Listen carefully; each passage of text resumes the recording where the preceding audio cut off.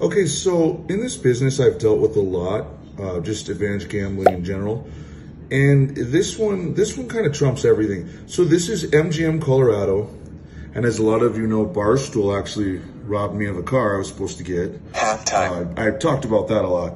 But here, Halftime. I mean, this is almost equally as bad. So the Jacksonville Jaguars, we're going to try an NFL side. An NFL side, okay? Wow. You should take whatever on this, 50 grand, whatever. Game starts in 5 minutes. Let's try $30.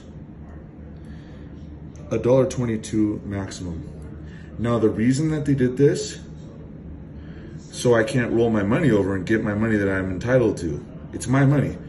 If they put a zero max, then they know that they got to cash me out by law. So rather than do that, they know I'm not going to make a bunch of $1 bets to roll the money over. Shady, and I got to expose them.